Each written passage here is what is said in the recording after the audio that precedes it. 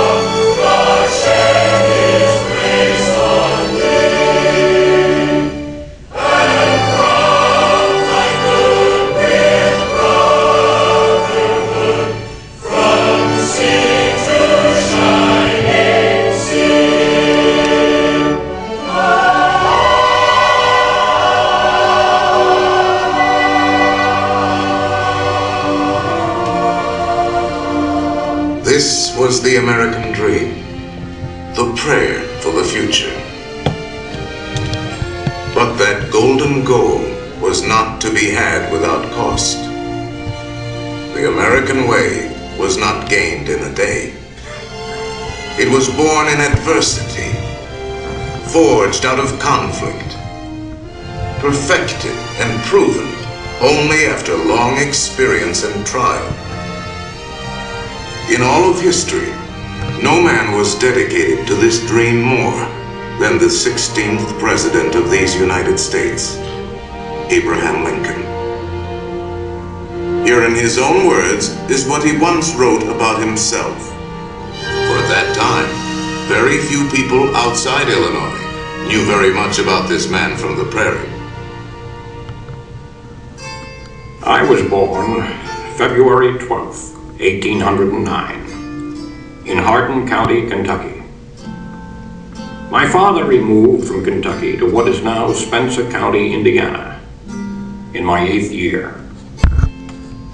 It was a wild region, with many bears and other wild animals still in the woods. There I grew up. I was large for my age, and had an axe put into my hands at once. And from that to my 23rd year, was almost constantly handling that most useful instrument. I think that the aggregate of all my schooling did not amount to 1 year. At 21, I came to Illinois. Thought of trying to study law. Rather thought I could not succeed at that without better education. I borrowed some law books, took them home, and went at it in good earnest. In 1854, the law profession had almost superseded the thought of politics in my mind, when the repeal of the Missouri Compromise aroused me as I had never been before. What I have done since then is pretty well known. If any personal description of me is thought desirable, it may be said I am in height, 6 feet 4 inches. Nearly, lean in flesh, weighing on an average of 180 pounds, dark complexion, with coarse black hair and gray eyes, and no other marks or brands recollected. Yours very truly, A. Lincoln.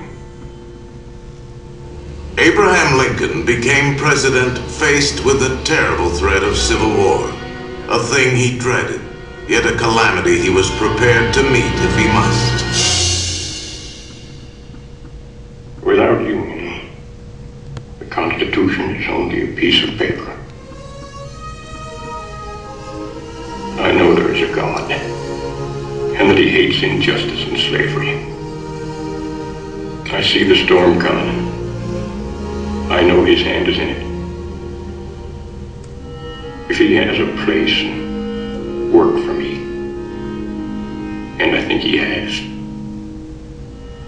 I believe I'm ready. And with God's help, I shall not fail.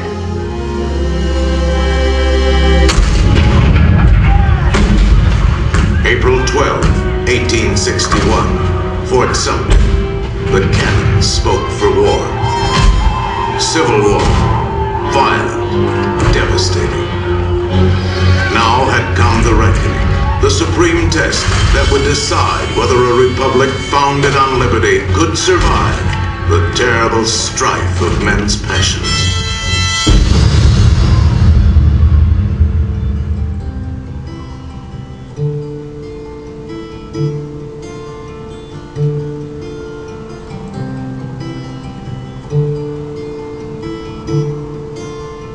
Two brothers on their way, two brothers on their way, two brothers on their way, one wore blue and one wore gray. One wore blue and one wore gray, as they marched along their way. The fife and drum began to play, all on a beautiful morning.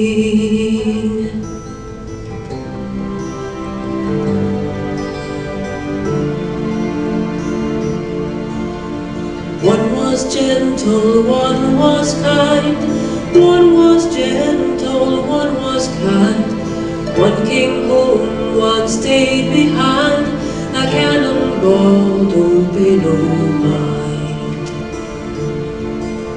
A cannonball, don't pay no mind, if you're gentle or if you're kind. It don't think of the folks behind, hold on